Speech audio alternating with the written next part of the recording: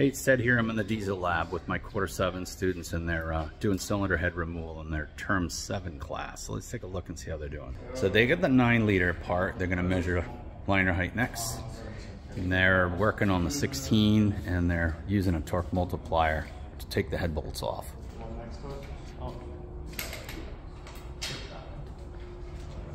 So using a torque multiplier, it gives them the mechanical advantage. If you haven't ever seen this before, it is a must-have tool. Oh, you're going for a ride.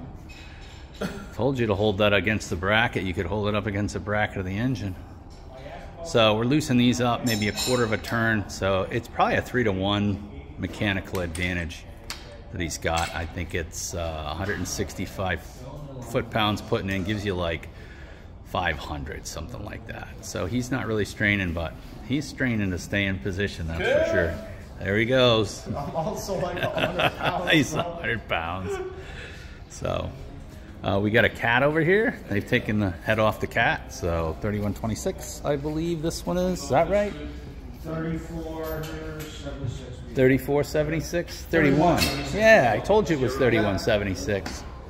Thought I knew what I was talking about. So they got that one off, and we're doing liner height checks. This would be as if the engine maybe had lost a pump and overheated, lost a coolant, and we're going to send the head out. So this is great practice for these guys to actually work on these.